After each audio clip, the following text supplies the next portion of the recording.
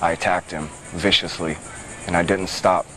The only time I paused was to go to the kitchen and retrieve a butcher knife, because I was going to kill him. Jason Browning is a devoted father who has earned the admiration of people across the United States for his heroic actions in 2014, after his 11-year-old son was molested by teenager Raymond Frolander.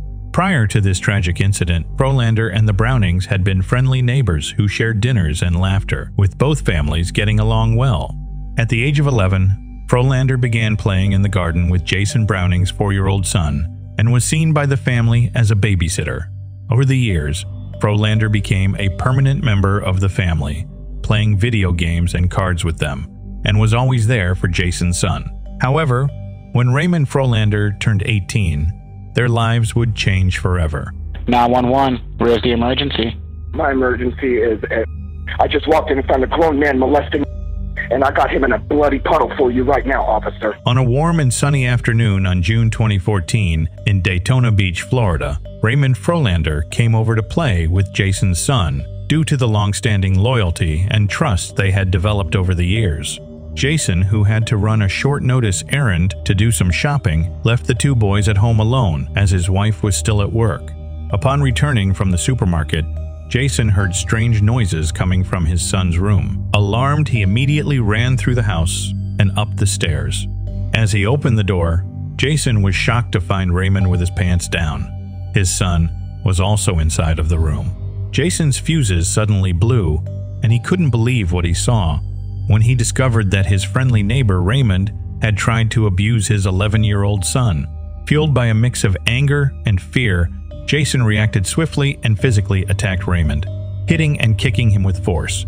At one point, Jason even considered ending Raymond's life and went to the kitchen to grab a knife.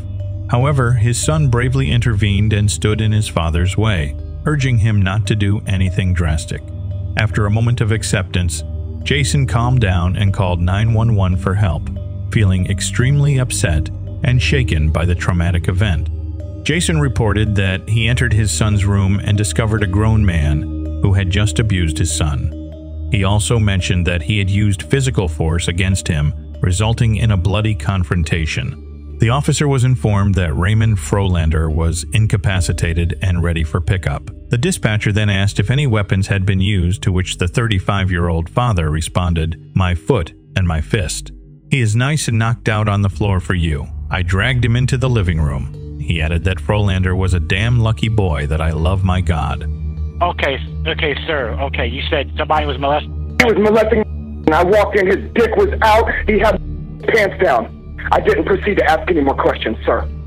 Arrest me if you must, because he is fucked up. Okay, sir, I understand that. Is he still doing it now, or has he stopped? Oh, absolutely not. He is nice and knocked out on the floor for you. I drug him into the living room. Okay, all right, we got help on the way, okay? And you said the person who assaulted, he's beat him up. Send him an ambulance. He's gonna need one. Okay, you got help on the way, okay? I appreciate it, sir. All right, do not hang up with me. Stay on the phone with me until police get there. Were there any weapons involved? My fist and my foot? Okay, no guns, no knives, anything like that from anybody? Absolutely not, sir. Raymond was then taken into custody and given medical attention. A week later, he appeared in court with visible injuries, including swollen eyes, lips, and a blue face as a result of the physical altercation with Jason.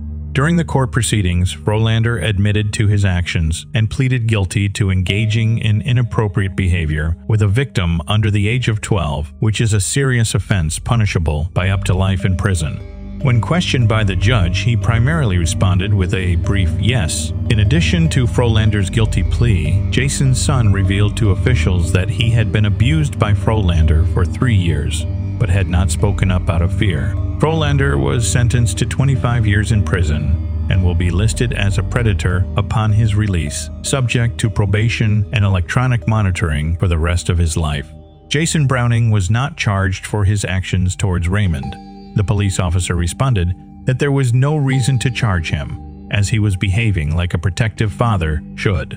The officer noted that anyone entrusted with the care of a child has a basic instinct to protect them from harm, especially when it comes to an 18-year-old individual who has violated that trust. It's important that we talk about these issues openly and honestly. Whether you're a survivor, a friend, or a family member, please know that you are not alone and that there is help and support available.